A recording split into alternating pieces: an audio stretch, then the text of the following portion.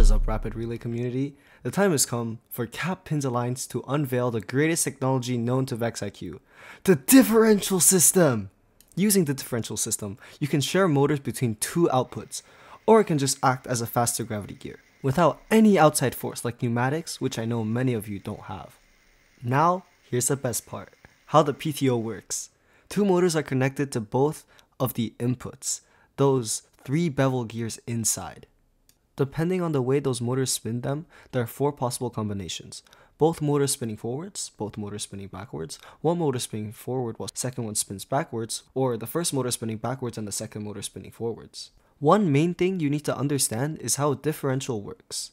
Those 3 gears inside are all connected, and those are what the motor axles actually spin. The big structure, the one that holds those 3 gears inside, is called a differential. If the 2 motor shafts spin in opposite directions, the top gear won't lock, which means that the 3 gears inside will spin. However, if both of the gears spin in the same way, as you can see on screen right now, the top gear locks. Because both sides are fighting to turn the gear in the middle in opposite directions, the fighting forces the larger differential structure to turn.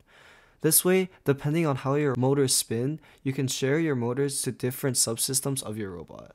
One of the major advantages of a differential PTO is that switching is much faster, as the motor just has to decelerate, spin in the other way, which is much faster than a gearing being shifted like on a gravity gear.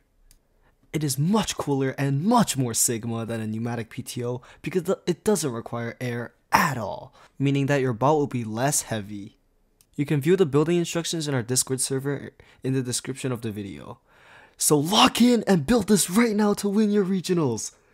Alright, bye bye.